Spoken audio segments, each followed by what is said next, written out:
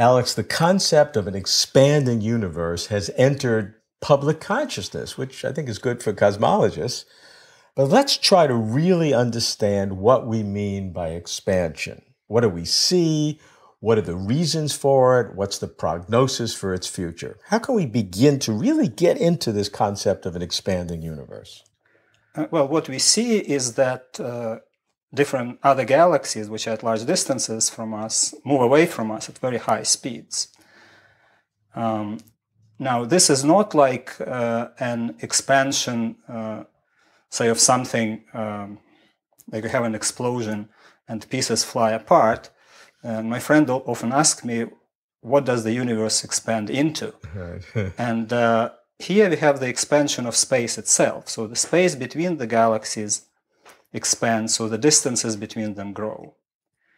And that's the expansion of the universe. Which is radically different than the galaxies expanding into existing space. And just there's more distance between them because they're already existent, but the space literally increases between them. Right, more space is created. Wow. So you can picture it in a two-dimensional analogy.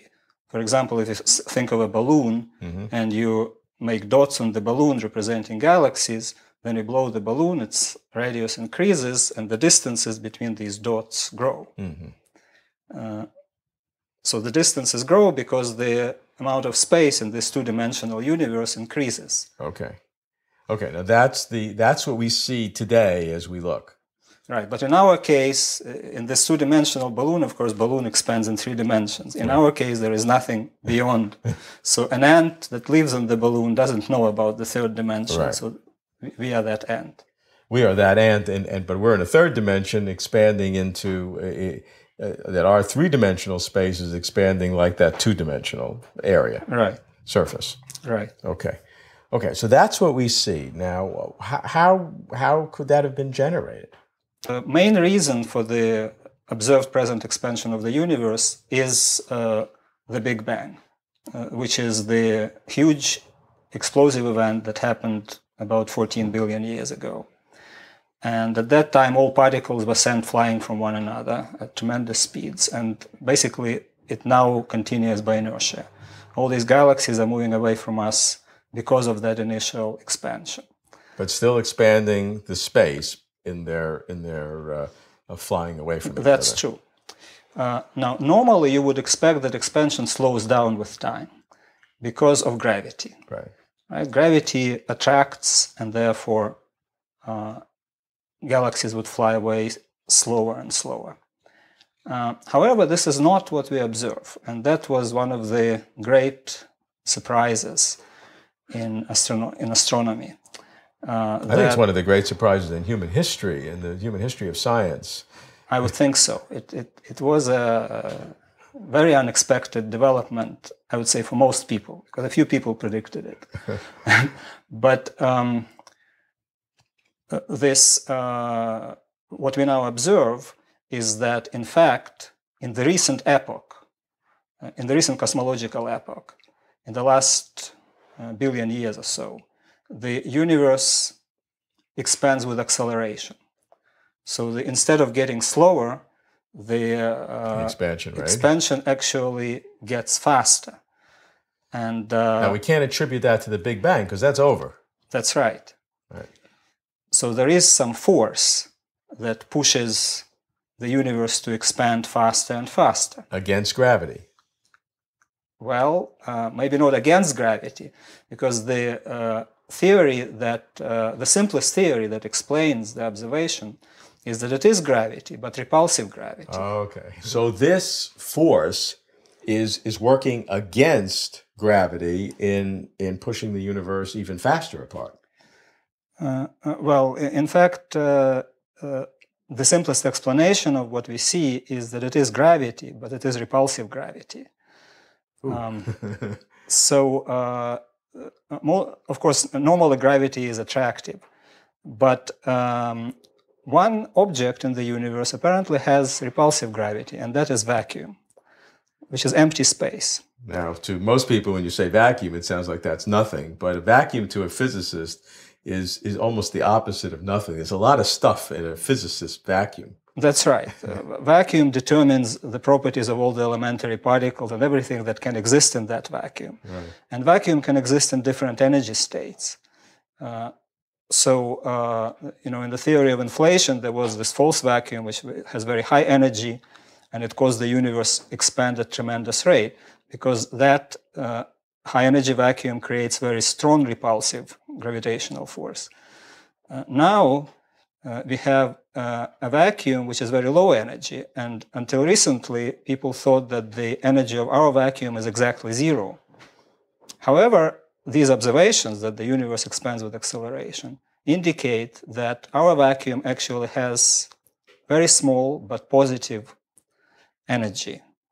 And that is what is causing the universe to expand with acceleration. So there are two components to the present expansion of the universe. One is expansion by inertia after the Big Bang, and the other is this acceleration due to the repulsive gravity of the vacuum. And this repulsive gravity of the vacuum occurs everywhere because every place there is space, there is this force that may be very, very, very small, but space is so big. So the more space you have, and as space expands, the stronger this very tiny anti-gravity force becomes, and becomes even more and more dominant. Is that right? That's right. There is a lot of space in the universe, and this force, which is totally irrelevant on small scales, for example, like our solar system, but it accumulates and becomes dominant over the large distances comparable to the size of the visible universe. And if nothing changes with this anti-gravity force of this of empty space, then as space continues to increase, the relative power of this anti-gravity force continues to increase. So it gets, theoretically, the acceleration of the expansion would get faster and faster because there's more of it compared to the... Like the distant galaxies that we now see will all fly away and beyond our horizon. So after several billion years, maybe 10 billion years, there will be not much to see in the sky. There will be a few galaxies in our local group, and there is Andromeda that's moving towards us, but that's about it.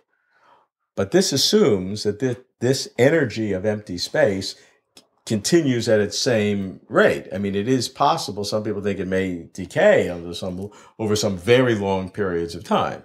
So it's sort of still an open question. I mean, it may continue to expand in acceleration. It could get less. It could get the other direction, maybe fly back together. That's right. So it could be that the energy of the vacuum gradually decreases. There are models like that, and in that case, the acceleration will slow down, and then the energy of the vacuum may become negative. And if that happens, the universe will recollapse in a big crunch. Actually, there are now popular models of the multiverse. Many universes. According to which, they are... You may say many universes, but what we mean here, different, very remote regions of the same space-time. And in this model, the energy of the vacuum is not a universal constant, but it can have a large variety of values. In our region, it is small and positive. In other region, it is large and positive, or large and negative, and so forth.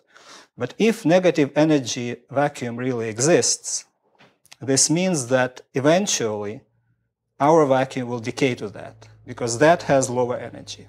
Oh.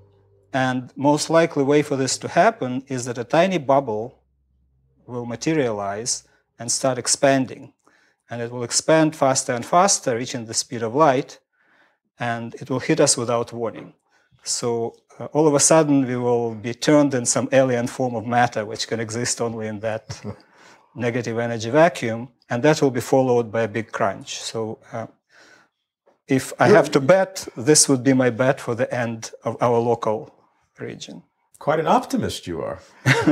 But it will take a long time for this to happen.